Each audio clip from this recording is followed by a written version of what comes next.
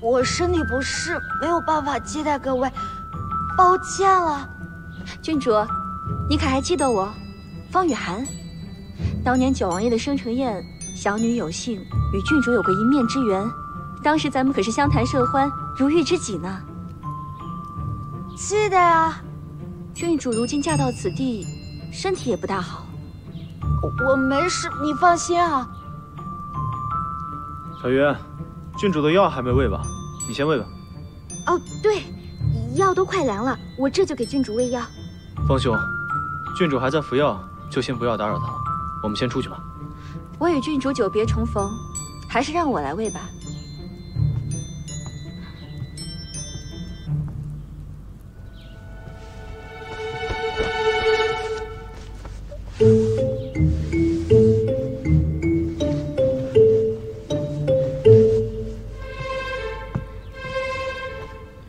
郡主，不用，没事，我生病不怕没事，传染。我来帮你。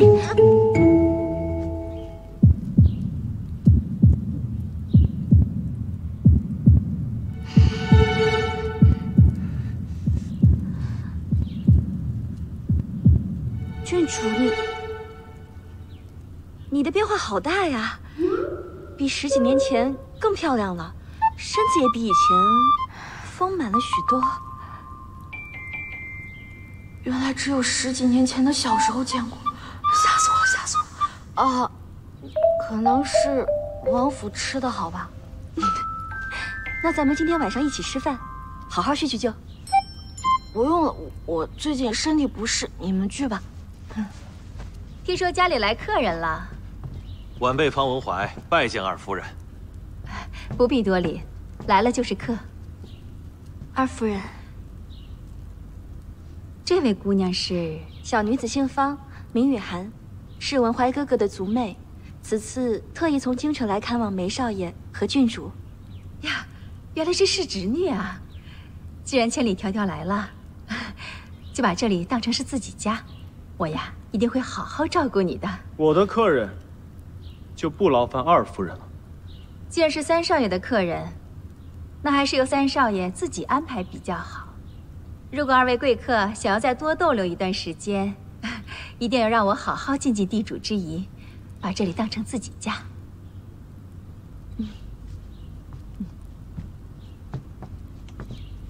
虚伪！师兄师妹，你们千里迢迢来看我和郡主，我定会为你们接风洗尘。好，思恒，你带巧云他们下去安顿一下客人。是。二位，这边请。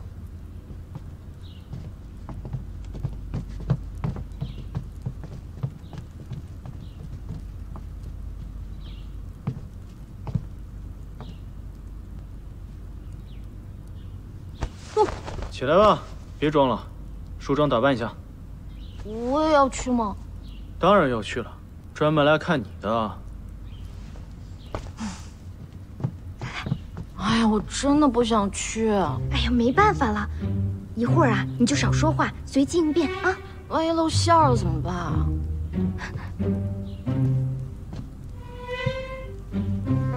骏马爷来啦！哦，你们在啊？那我先出去了。你就在那待着吧，反正你也看不到，省得还得扶你出去。也行。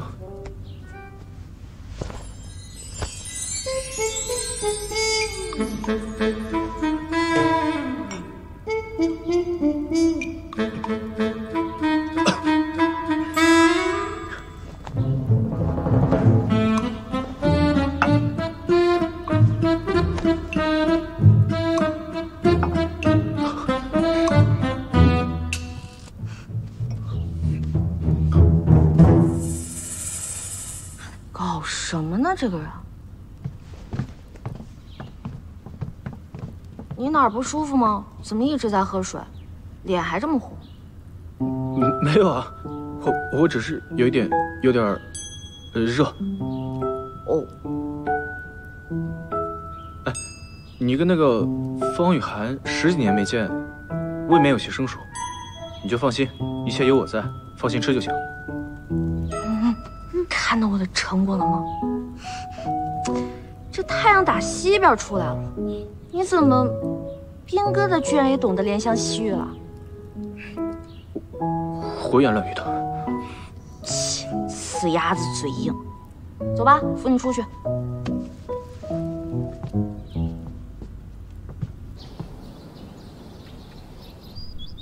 师兄师妹，你们不远万里来到青州探望我夫妇2人，我理应敬你们一杯。请。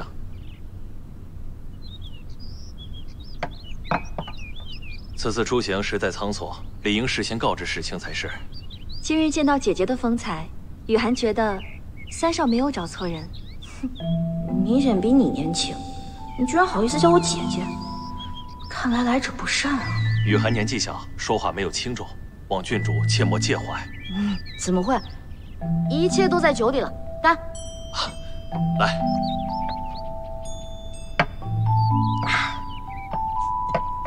再来一杯。那个，由我来倒吧，由我来倒吧。来，好。郡主啊，您大病初愈，少喝点啊。哎呦，一时高兴，我喝猛了，喝猛了。郡主大病初愈，还是不宜多饮酒，应该注意身体啊。放心，这才哪个哪。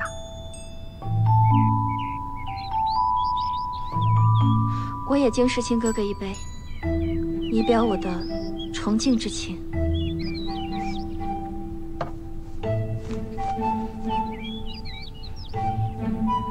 姐姐，那边的花开得正好，你陪我去看看好吗？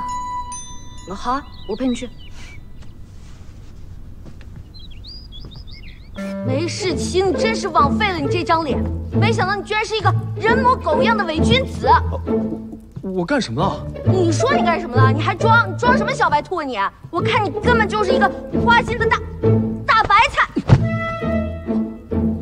我怎么花心了我？方雨涵，你的红颜知己。我什么时候跟他红颜知己了？我一共跟他说过的话没有超过5句。就是你在京城读书的时候，跟人家成了红颜知己，然后人家喜欢上了你。我在京城的时候，我就一直把她当成妹妹，她缠着我。妹妹？那你在京城到底有多少个妹妹啊？如果这每天都冒出来一个妹妹，这日子还怎么过呀？她喜欢我，我有什么办法？我真是见过自大的，没见过你这么自大的。你把我休了，把她娶进门好了。郡主，这是你该说的话吗？咱俩可是御赐的婚事，我们得想办法把她请走。怎么请啊？这你可得配合我。怎么配合？我们得演一对恩爱的夫妻，让他觉得我只跟你在一起了，让他对我彻底死心。我是说，我都娶了你这么暴脾气的女人，一个就够我受的了。你以后能不能只说前半句？你每次都说了后半句，我总希望你终身瘫痪。我要是终身瘫痪了，受苦的不就是你吗？关关雎鸠，在河之洲。窈窕淑女，君子好逑。雨涵姑娘，我是梅府2公子，久闻姑娘大名，今日一见，果然超凡脱俗，貌若天仙呐。二少爷过奖了，我说的都是真心话。第一次见到雨涵姑娘，就觉得莫名的熟悉，仿佛前世在哪儿见过。你相信缘分吗？太好了。我也相信缘分。咱们2个前世真的在哪儿见过？世元，你站那儿，人家雨涵姑娘没办法吃饭了，回来坐下。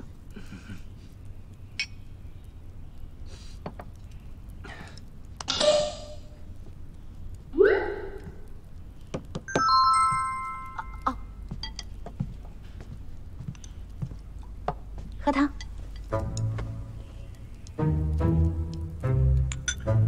喝惯了你熬的汤，这些都没有味道。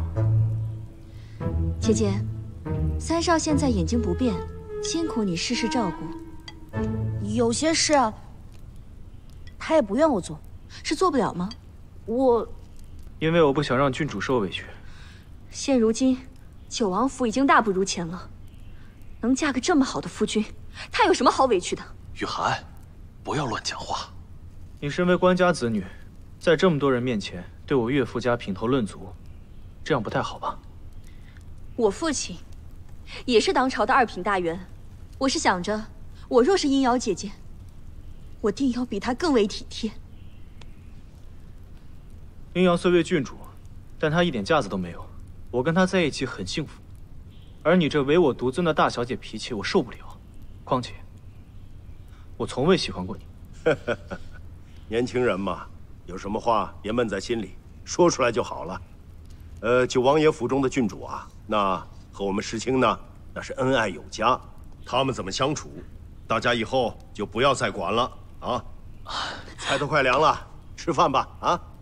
夹菜，夹菜。来来来，吃个虾仁儿。来。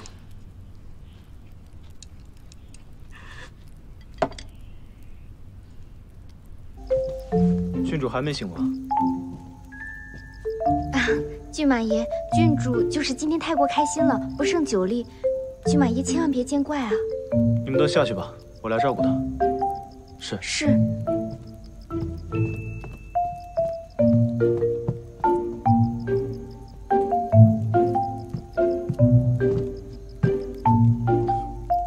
晶晶，起来！喂，起来，这是我的床。你。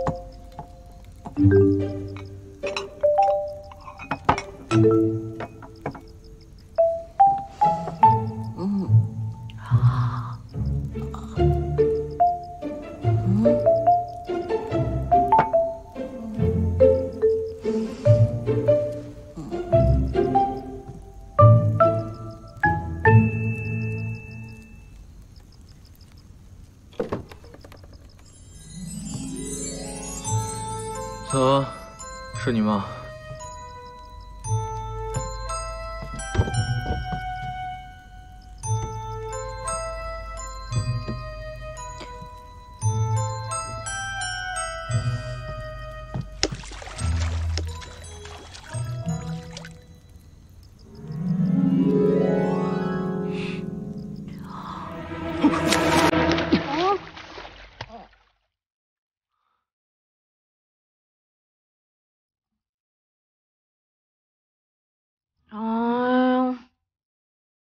你怎么连水也不给我喝呀？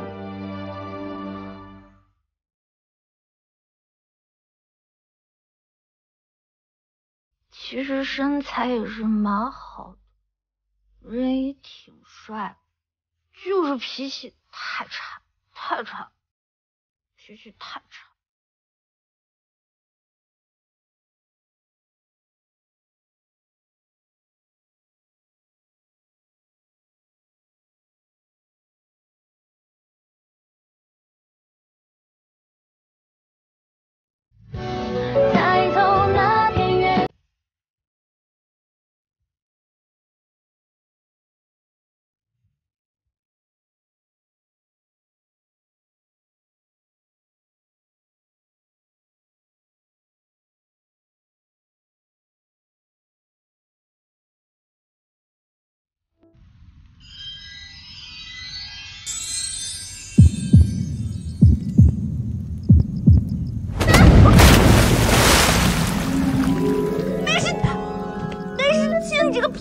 你居然敢装瞎！你知不知道我有多惨？我要端茶倒水伺候你，我还要给你煮饭、梳头、穿衣服，走路还得扶着你。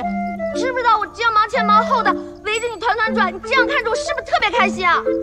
不是这样的，你听我解释，不是你看到的，不是你想的那样的。那是什么样子的？人家都说夫妻同心才能遂大事，而你呢？你还说自己是个翩翩君子，你根本就不是一个翩翩君子，你就是一个无耻小人，无耻下流。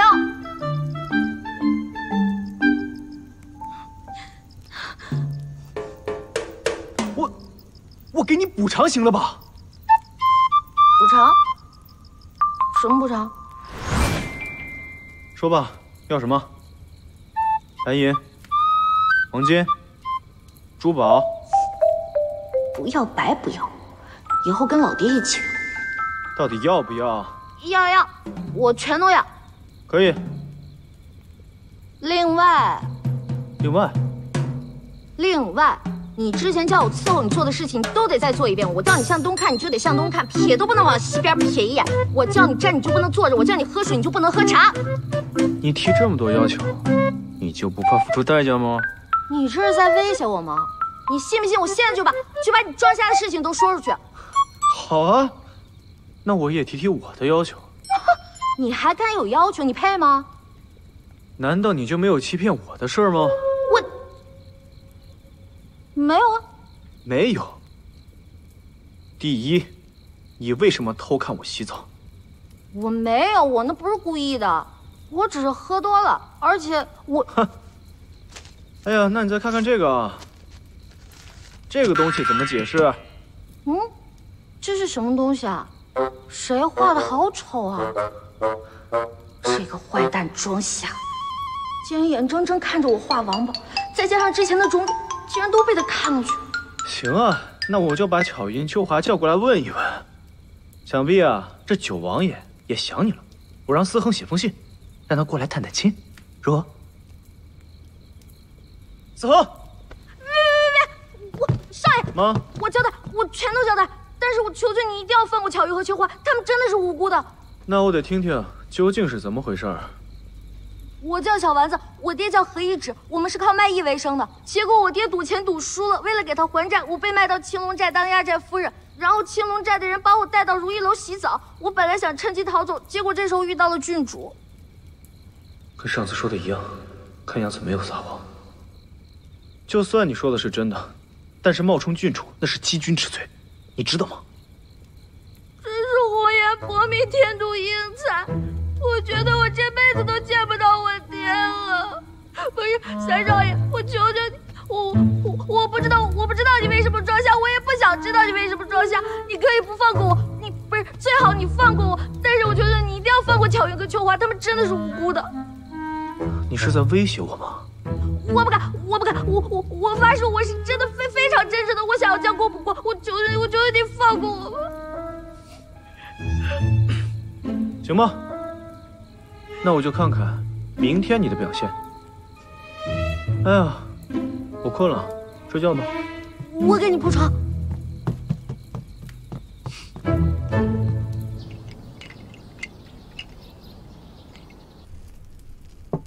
早餐已经上齐了。哎，4号，我来服侍少爷就好。少爷，您先喝口粥啊，有点烫。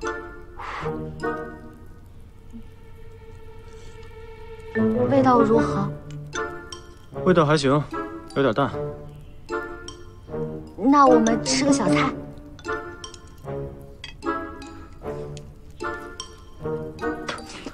太咸了吧？那换一个。换一个。不对啊。来。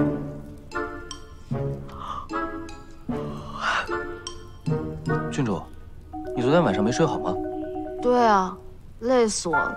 昨天折腾了一晚上。一晚上？那你们什么时候睡的，郡主？天亮了才睡的。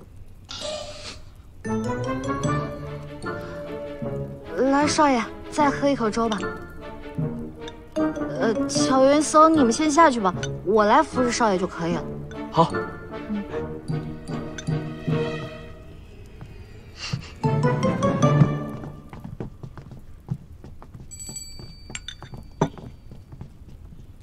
梅少爷，您考虑清楚了吗？就是您一句话的事儿了，要么送我报官，要么就放我走。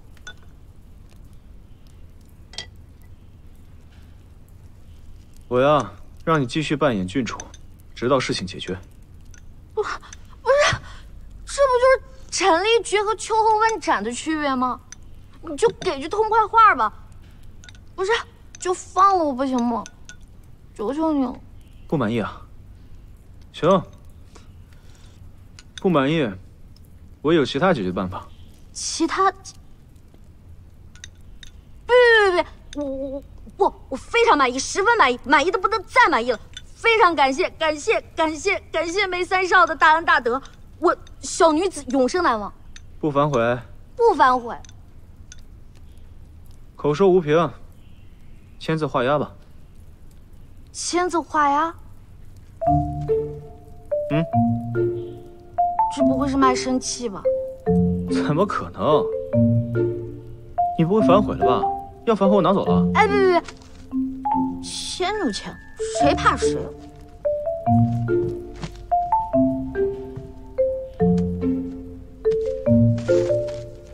我警告你啊，可不许随便乱改。放心，你只要演好你的假郡主就行。还有，我眼睛能看见的事儿，还有你那假扮郡主的事儿，不能让其他人知道，尤其是你那2个帮你出主意的朋友。哦，行了，陪我出去散散步。不，你吃饱了，我还没吃饱呢。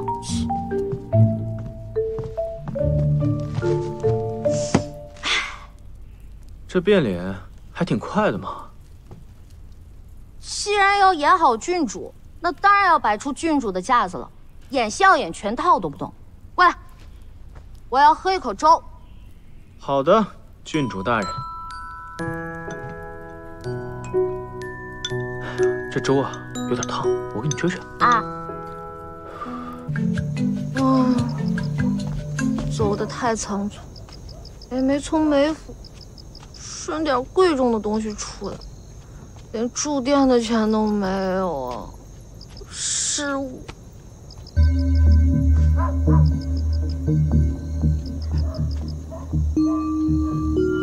我这么貌美如花，要是遇到变态怎么办呀？我一丑八怪，你别接我呀！我没钱也没色，什么都没有，求求你放过我，别抓我，别抓我！别害怕，姑娘，是我。叶凌霞，原来是你啊！我还以为是要劫我色的变态呢，吓死我了。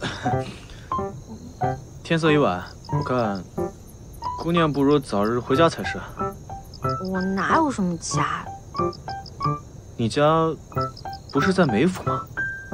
别跟我提梅府，气死我了！那个梅三少压根就是在装瞎，而且他还知道了我假扮郡主的事儿。我要是回梅府，真的就是死路一条了。哦，那他没有告发你吗？他不但没有告发我，他还跟我签什么契约，说要假扮夫妻。你说说，假扮夫妻，真不知道他到底安的什么心。我太危险了。姑娘，是你多虑了，不要做梦。哎呦，别老姑娘的，咱们毕竟也是喝过酒、谈过心的交情，这样叫多生分。以后你就叫我小丸子。小丸子。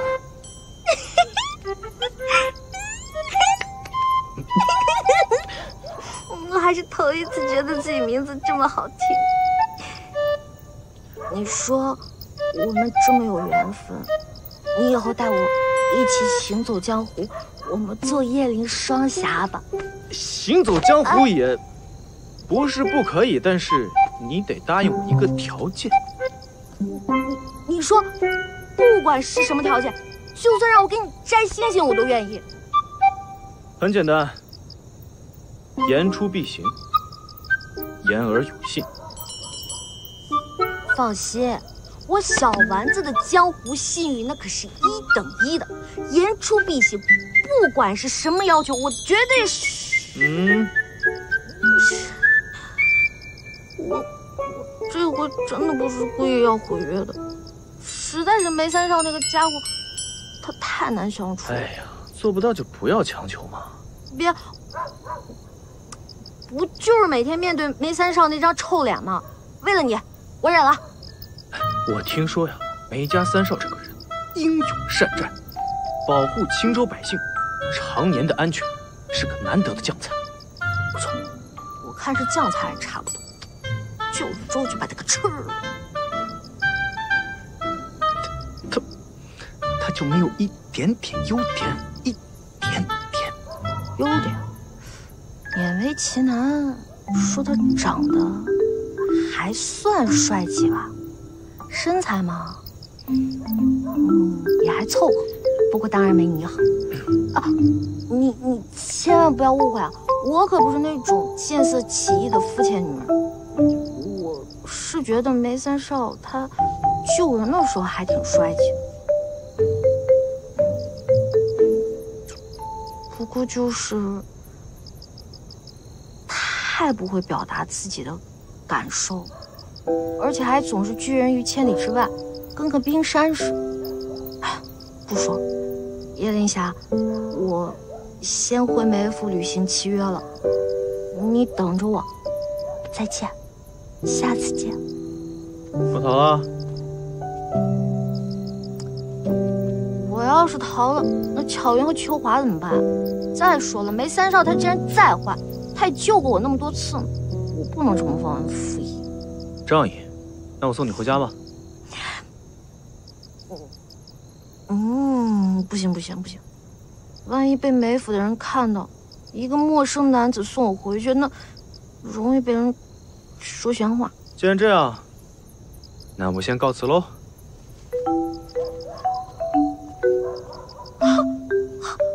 还真走了？怎么说走就走了？哪怕送我到梅府前面那条巷子那儿都可以啊！唉，一点都不懂得怜香惜玉。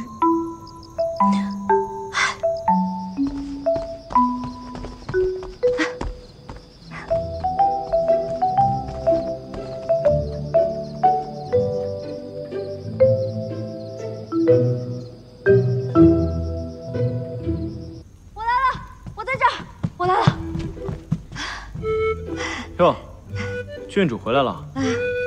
你要是再不回来，我就要派梅家军去丰城寻人了。我本来想那个去办事顺便散心，结果没想到这青州城这么大，我绕着绕着竟然迷路了。都是我吧，让事情你担心了。巧云，这交给我吧，你下去吧。是。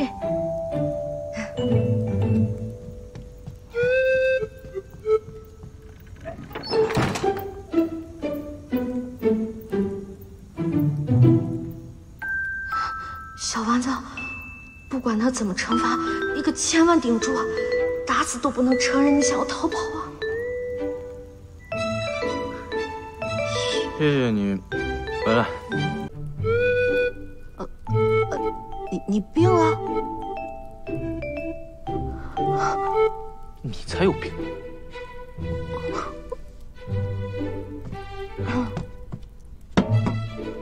我求求你，千万别把我送去报官！我这回真的是迷路了，我发誓，我下次一定就老老实实待在这儿。谁说要把你送去报官了？那你干嘛说谢谢你回来这种稀奇古怪的话？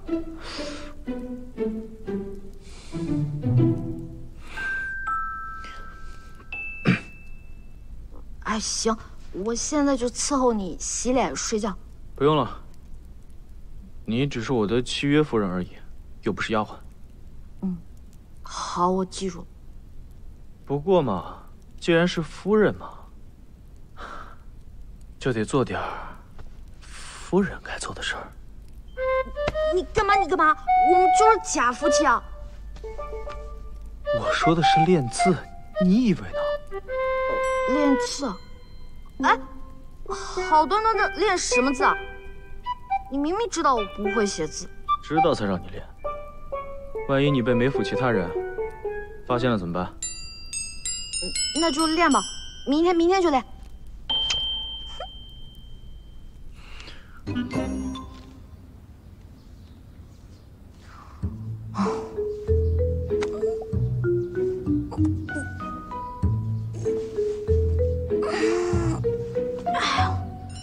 差不多行了吧？就没见过你这么懒的人。我哪儿懒了？这都2个时辰了。你看你，拿笔拿得像个猪蹄一样，好好写。我去！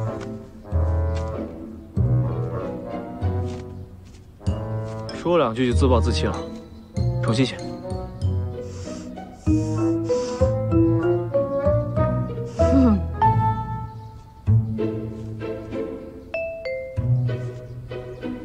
骏马爷，郡主可以用膳了。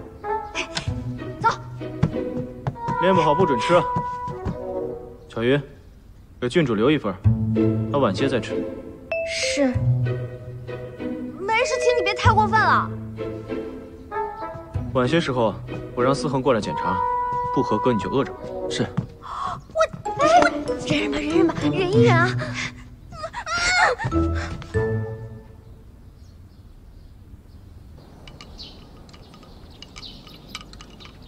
少爷，吃饱了，我们练一练啊。巧云，谁要是给郡主送吃的，就家法处置。回骏马爷，奴婢只是给郡主送了件披风，不是吃食。披风？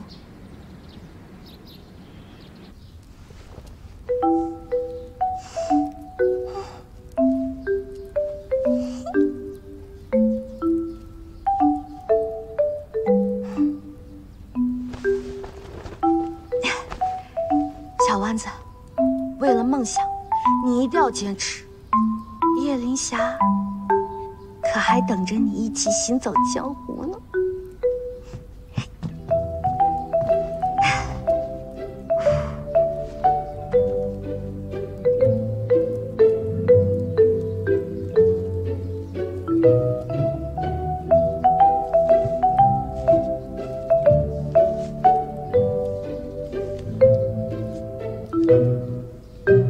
看来保持饥饿确实有效。少自以为是，是他给我的力量。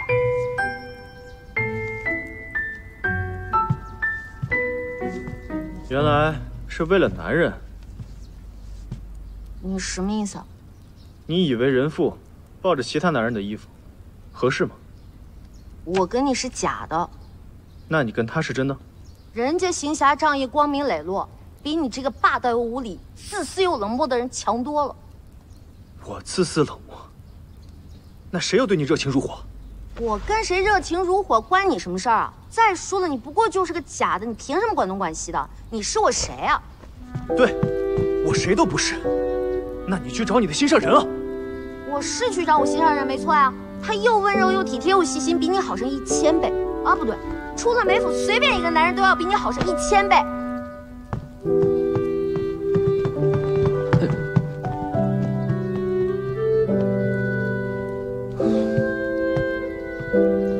少爷，您这是何必呢？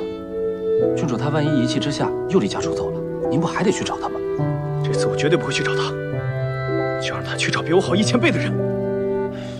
少爷，少爷，有些事情有第一次就会有第2次。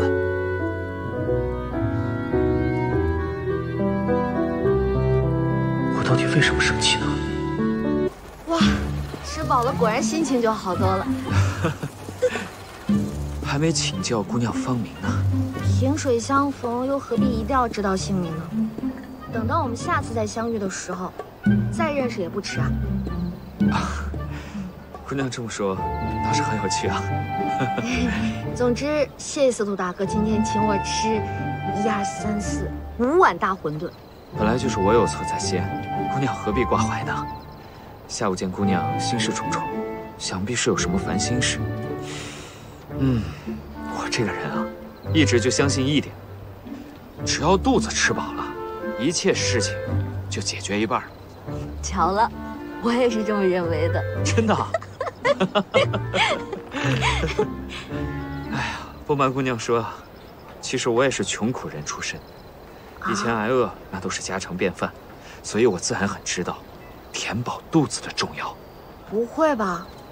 我看司徒大哥你出手如此阔绰，还身着如此华丽，想不到也是受过苦的人啊。因为穷，我曾与挚爱被迫分离。自那之后，我就努力赚钱。等我有了钱，可以照顾我心上人的时候，那你们后来怎么样了？太晚了，一切都物是人非了。从那之后，就再没有人走进过我心里。想不到世上竟真有如此用情至深的好男人。其实你跟他有点像，所以格外投缘。好了，时间也不早了，我送你回去吧。没关系，我家离得非常近，我自己走回去就可以了。我送你样礼物吧。这是何物？以后不管有任何事情，拿此物到青州商会来找我，我定能鼎力相助。谢谢司徒大哥。青州商会。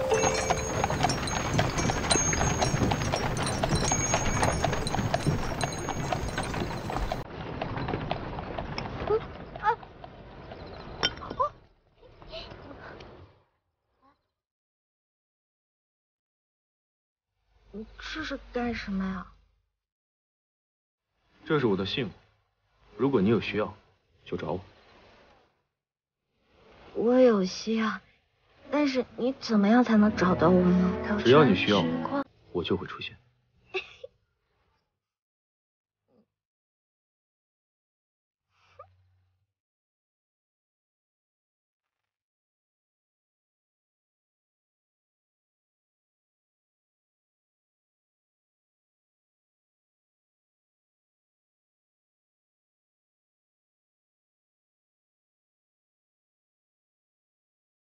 星星，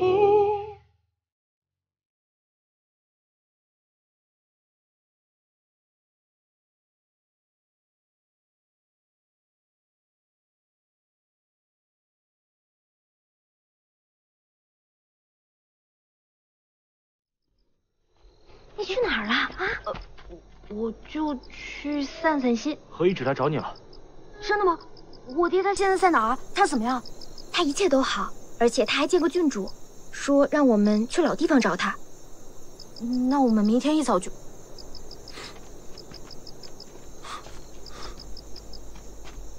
哟，这是郡主回来了，你们都下去吧。是。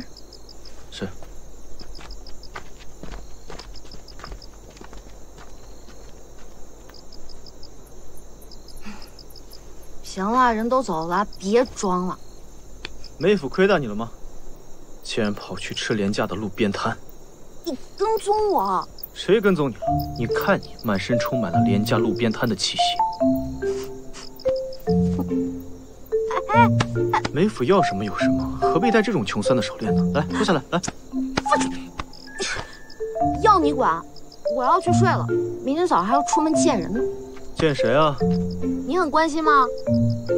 你名义上至少也是将军府的少奶奶，最好给我老实点。怎么你还想囚禁我，不让我出门不成啊？嘿，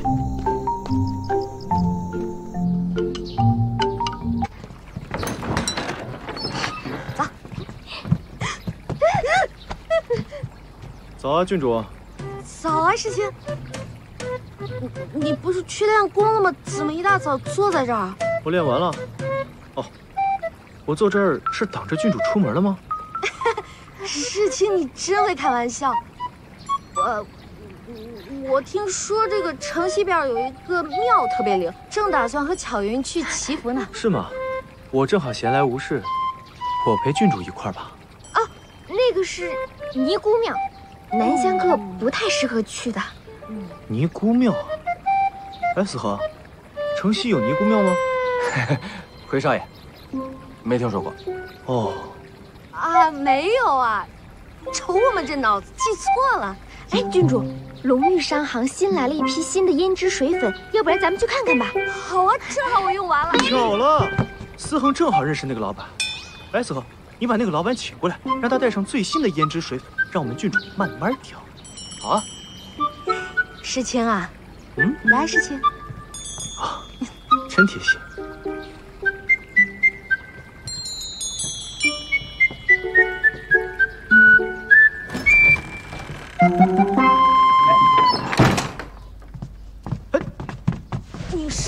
心不让我出去？你我之间的契约完全是自愿的，我又没有限制你的人身自由。我警告你不要太过分啊，不然我就把你装瞎的事情全都抖出去，让你成为梅府的笑话。你确定？啊？梅三少，你就把我当个屁给放了吧！我这2天绝对是脑子中邪了，说话的态度简直不要太嚣张。我觉得这样不行，所以你就饶了我吧，错了。想出门，也不是不可以。你有什么条件尽管说。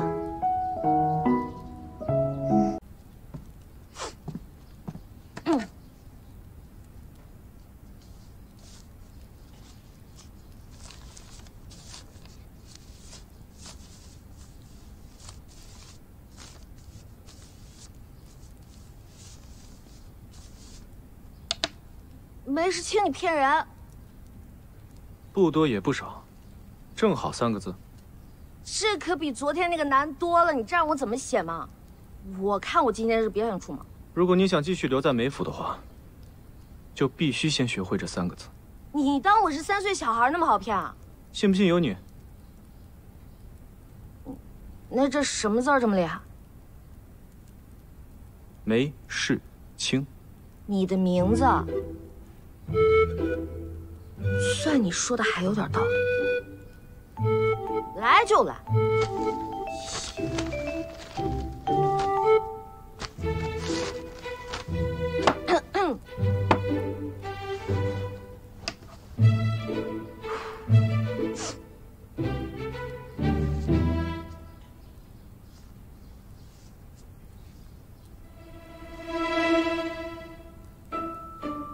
不是，这是人手写出来的字儿吗？怎么写？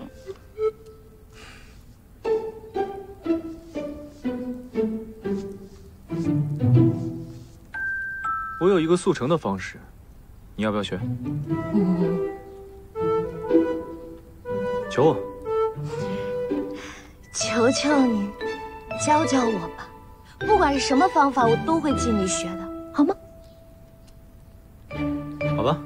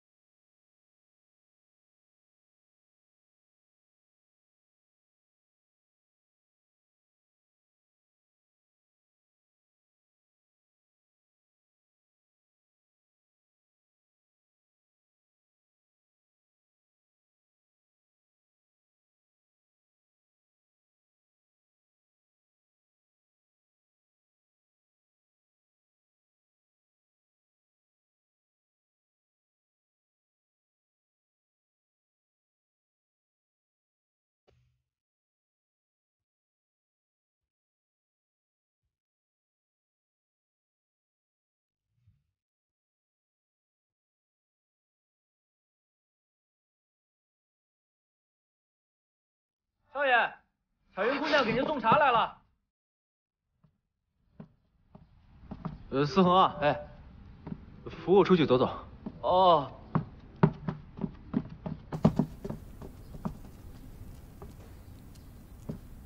来，喝口茶休息一下吧。我怀疑梅世清在算计我。此话怎讲？他刚刚故意……算了，没什么。你说这梅三少是不是发现什么了？我最近老觉得他在有意无意的支开我。怎么可能？他就是想羞辱我字儿写的丑。你学得会这3个字吗？我这不是才第2天学写字儿吗？他就让我学写他的名字，我怎么可能1天之内学会嘛？你就知足吧你。要是让你学郡主的名字，估计你想死的心都有。为了爹爹，我小丸子拼了！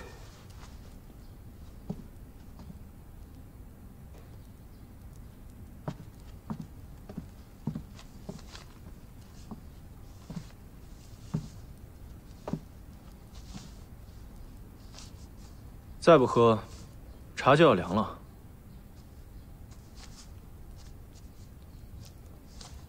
休息一会儿再写，也不迟啊。我爹还在外面等我呢，我怎么休息啊？先把你气走，我就能去见我爹了。你这么勤奋练字，就那么想出去？对，我就是要出去，我必须要出去，我一定要出去。我有特别想见的人。你想见谁？不行，我不许你出去。你为什么不许我出去？你觉得这样戏弄我很好玩是吗？你凭什么要阻止见我想见的人啊？你能不能出去啊你？我说让你出去，你听不懂吗？你出去嘛！你个疯子！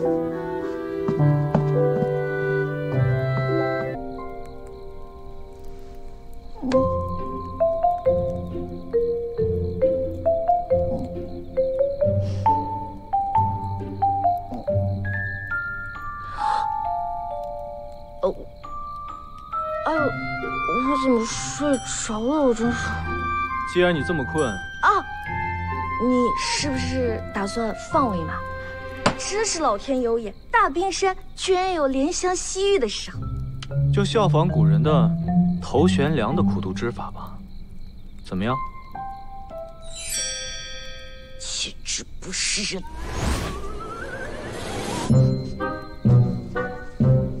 我警告你，你别动啊！不是，放开！不是，你这哪门子刑法？太残忍了！等你多久把字练好了，我就把你放下来。不是，我真的求求你好吗？我求你，梅大人，我求求你，小丸子跪，不是我跪不了，我跪下啊！我跪下求你啊！我求求你，都求求你大发慈悲，我这样太难受了，我真的求求你好吗？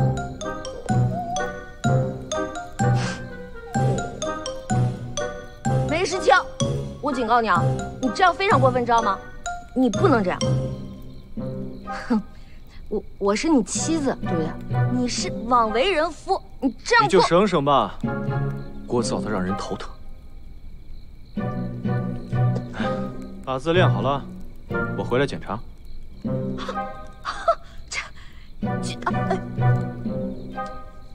你给我站住！你给我回来！我不写，我告诉你，我告诉你不写，你给我回来！你不回来，我就把这。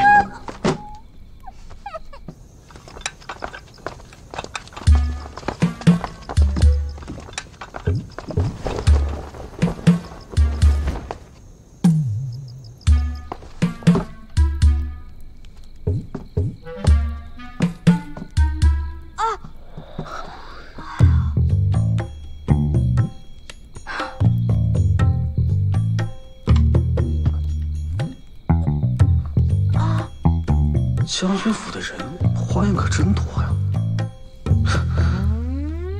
梅世清，我警告你，这样一点都不好玩。看样子，这位就是郡主了。看背影，身材很一般啊，还是我家小丸子最漂亮。我数到3，听到没有？1、2。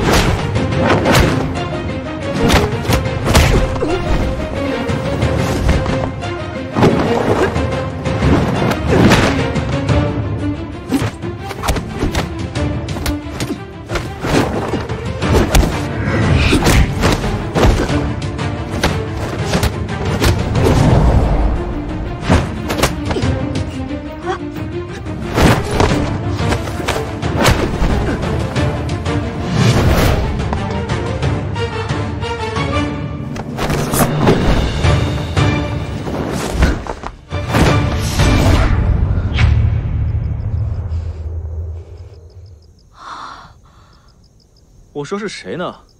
原来是你这只山猴子。就是你我。来这有什么目的？说。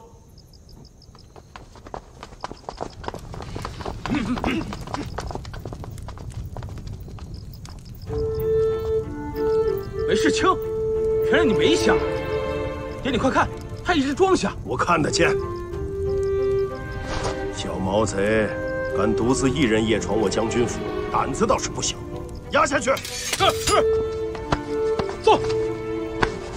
走。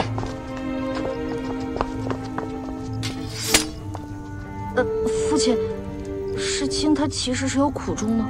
别说了，没什么好说的。把这个逆子押入大牢。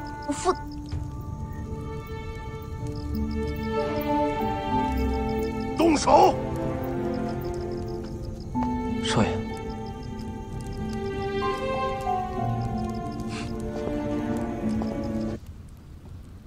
谢谢你昨晚救我。不需要谢。听说你上次被关了3个月。哎，要不要赌一赌？这次关多久？我才不赌！你被关了，我乐得清闲，没人逼我练字了。那3个字学会了吗？当然了。我不信。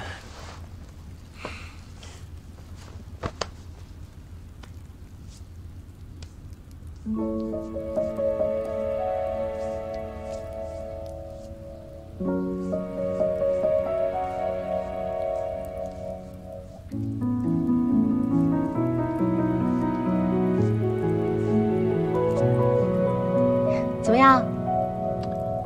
不错，真不错。小意思。哟，世清和郡主还挺浪漫的，这都什么时候了，还在牢狱里面打情骂俏呢？哎呀，世清啊，爹对你真的是太残忍了，你辛苦了，我心疼啊，心疼。梅世元，你来这儿干什么？我也不想啊，爹要出门几日，让我好好审审这个土匪。那你们打算怎么处置他呀？你自己都在牢里呢，还有心思关心别人？爹走的时候嘱咐了，让你在这里好好反省。你这个不孝子！郡主，你也看得差不多了，该走了。好好反省反省吧你。还有，我学了好多字了，你给我写的那契约上说我是大话精。大话精没错呀。时间差不多了吧？实在是演不下去了。来人，有人吗？来人！世清，外面发生什么事了？我也不知道，那个土匪被人劫走了，然后他们一堆人，我没吃饱，我也没有力气，我就被他们打晕了。打晕了？哎，你脑袋没事吧？没事。那就行。本来就不怎么聪明，要打得越来越傻怎么办？那你娶个傻子就聪明了。哎，我问你个正事儿，那个外面其他人呢？守卫呢？不知道。二少爷还晕倒在地上呢，我也不知道是怎么一回事。你赶紧去找思恒，快！好。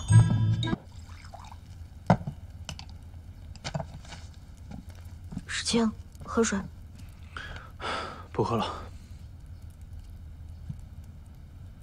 你都已经3天没吃饭了，你这样下去身体怎么受得了啊？你去求父亲放你出来吧。求他？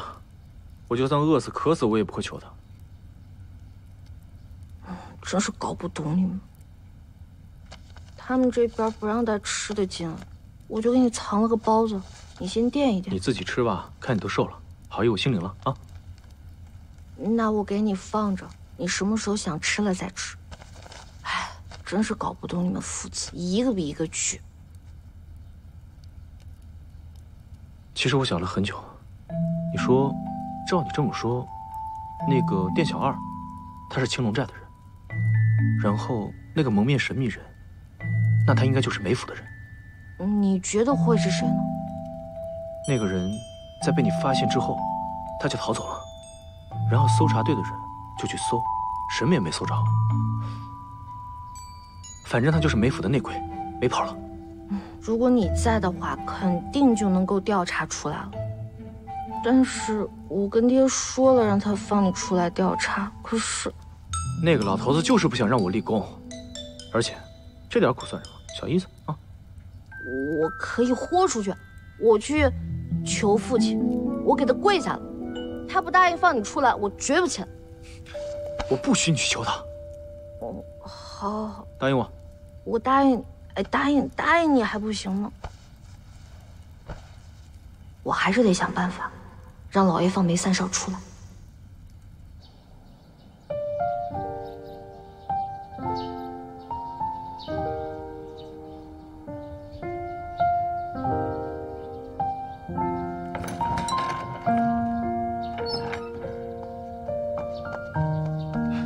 郡主啊，您快起来吧！我不起来。事情不出来，我就不起来。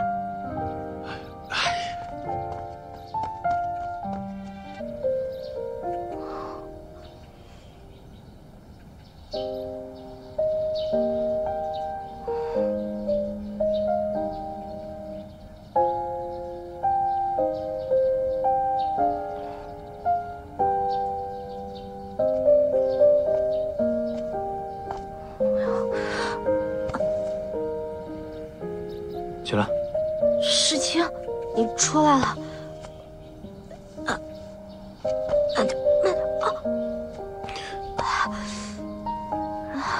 我不是不让你去找他吗？我没事，父亲让你出来就好。我都说了，你为什么不听呢？你凶我干嘛呀？你不说一句感谢的话就算了，你还对我大吼大叫的，枉费我一片好心被狗吃。你还指我？现在好了，你把我从山贼那儿救出来，我把你从牢里救出来，咱们两个扯平了。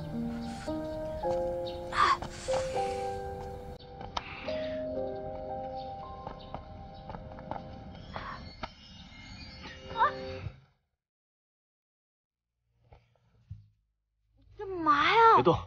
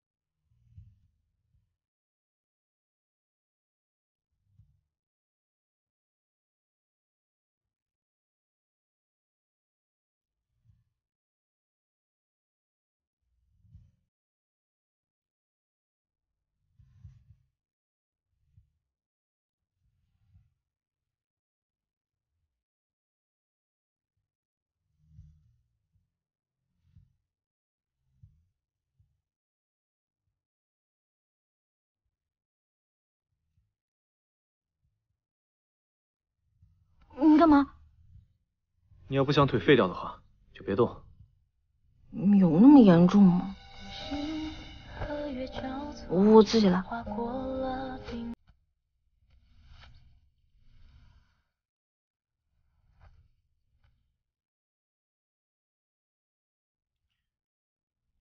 不疼啊，忍着点。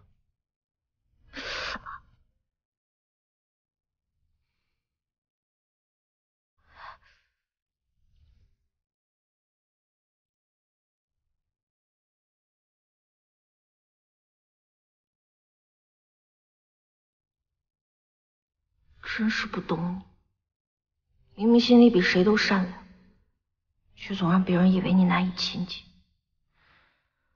不过总算是把你给救出来了。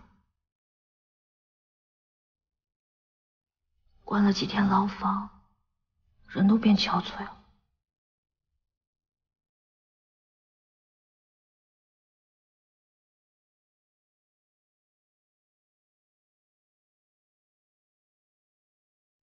怎么样，好点了吗？